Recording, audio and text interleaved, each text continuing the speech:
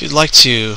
add a user to a new group, all you do is go to Active Directory Users and Computers, right click and choose Add to a Group, type in the name of the group, click Check Names, make sure that the location is the domain you'd like, and click OK.